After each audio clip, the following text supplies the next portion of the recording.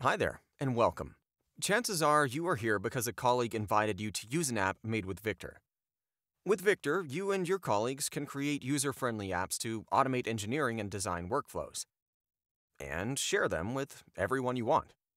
Let me show you how it works. First, let's log into your company's environment.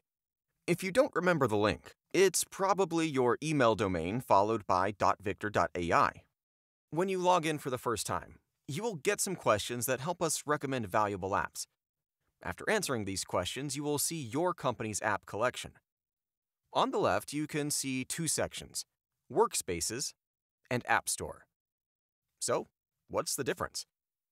Well, the App Store shows all apps developed and maintained by your colleagues.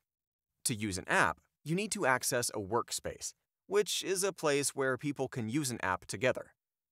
Each workspace can have its own database, for example, to store your projects and designs. It's also possible to create multiple workspaces using the same app, so that different teams or projects can keep their data separated.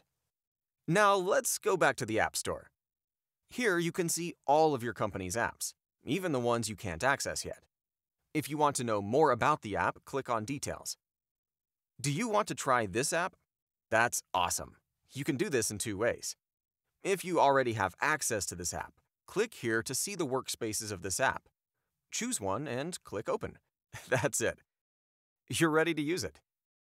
If you don't have access or need a new workspace for your project, you can request one here. This will notify your admin, who will handle this request and make a workspace for you. Well, that's it. Now you're ready to discover and use Victor apps. And remember to automate the boring and engineer the awesome.